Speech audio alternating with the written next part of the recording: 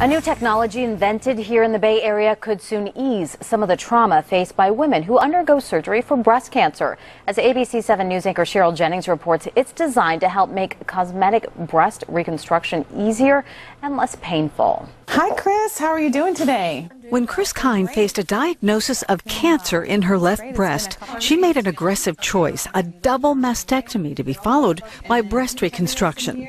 Plastic surgeon Dr. Kamakshi Ziedler also told Chris about an experimental technology that might speed the timetable. We talked about the reconstruction and implants, and she said, introduced the idea to me of the air expanders. This simulates the implanted expander underneath the skin. All patients take home is this remote. The air expander is a temporary implant filled with compressed CO2 gas. It's placed under the skin during the mastectomy. Later, the patient uses a wireless remote control to slowly inflate the device over the course of several weeks. The purpose is to create a stretched-out pouch where surgeons will place the permanent breast implants during reconstruction. Dr. Ziedler says it's quicker and less painful than the saline injections traditionally used to expand the skin. Hearing that they're going to be in control of this expansion process to start and stop or go as quickly or as slowly as they want has a huge emotional impact.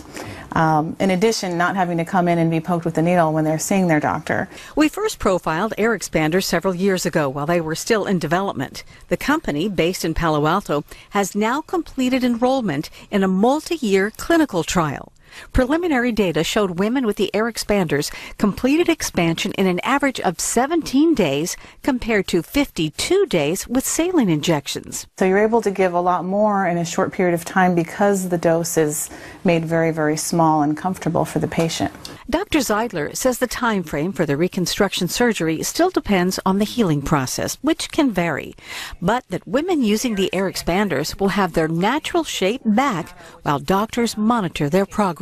Looking good in clothes, women can wear bathing suits with expanders and go about their regular lives. Chris completed breast reconstruction surgery after participating in the air expander trial and believes the double mastectomy was the right decision for her. Because I'm 65 years old and I had places to go and things to do and the rest of my life to live.